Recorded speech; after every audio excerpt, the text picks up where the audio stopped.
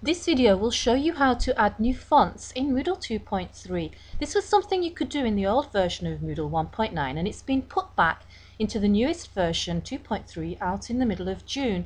I'm going to use Comic Sans as an example. This is quite a controversial one, but in a primary school environment it's a very popular font. And so I'm going to go into my primary French course.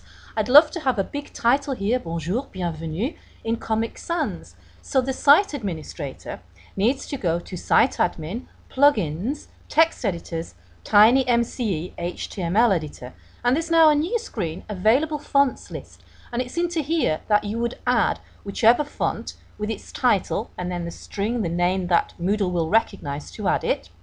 So I'm putting Comic Sans MS, and then when you click Save the Changes, let's go back to the primary French course and make ourselves a little heading here. So when we click to edit, and when we get to the TinyMCE editor, when we click Font Family here, we see the drop down of all of the standard ones, but right at the bottom, there's my Comic Sans MS.